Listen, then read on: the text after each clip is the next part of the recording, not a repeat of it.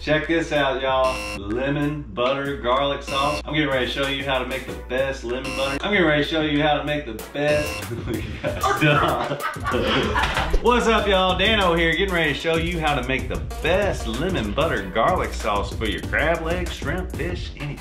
Make sure you hit that subscribe button. Always showing you recipes, spreading the love. Oh damn. I keep it. Oh damn. That thing good. I'm gonna show you how to make my favorite Dano's butter for crab legs. I was gonna say garlic butter. Yes, Dano's has a lot of garlic in it, but let's start this video over.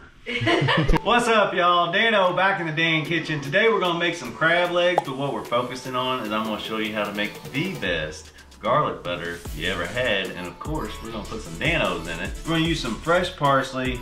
We got some butter, I use unsalted butter because we also got a little bit of salt in Dano's. So we're gonna use some ginger. I like to call this my tube ginger. Stays fresh all the time, so I don't have to go buy the ginger, not use it, throw it away.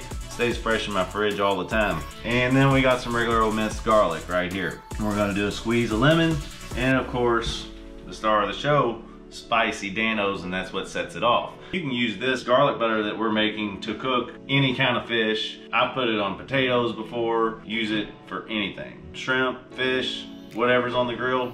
Throw this mixture together. Get that flame going.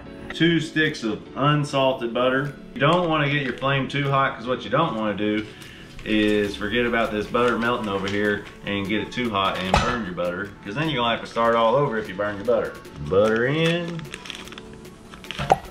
Now when it comes to this butter, a lot of people like to melt their butter on a low heat. The solid fats in the butter will actually rise to the top and you can scrape it off. Me personally, I like leaving all that fat in there. Now we got our fresh parsley here. We're just gonna chop it up as fine as we can.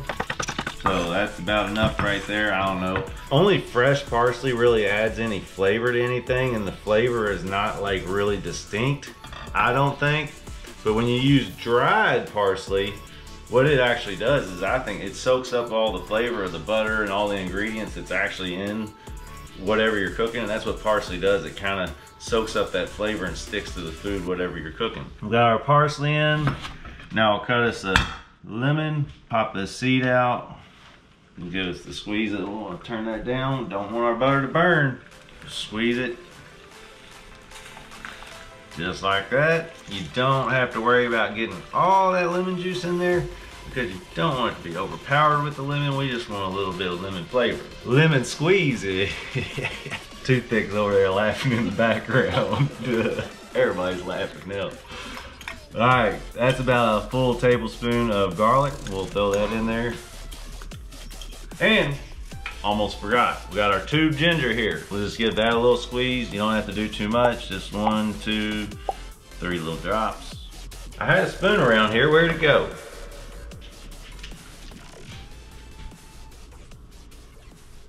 Could you hand me another?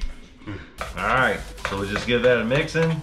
Wait for the special ingredient, the Dano's. That's what's gonna set this off. We grab our big bottle and we squeeze it like this, and we call that our trigger finger. I've been using it, I've been popping that trigger finger, so it's kind of like already dented in, but you can see we kind of do it like that pop, pop. So we just kind of squeeze it. It's really not too much. Keep in mind, it's not full of salt. If you look right here, you can see our ingredients: lemon, orange, garlic, onion, rosemary. And this is actually all the salt in our little bottles. It's only 50 milligrams per serving. That's all the salt that we put in the bottle. And that's real sea salt too. That, my friends, right there is some flavor-packed butter.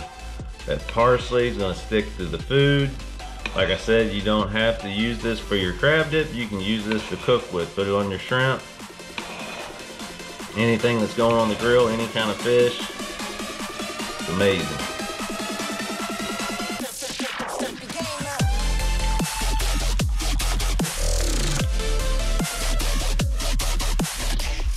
Now it's time to try it. This is the best part. That lemon, that garlic, the Dano's, all that, get it mixed around in there. Oh yeah, get a little bit stuck to it, just like that.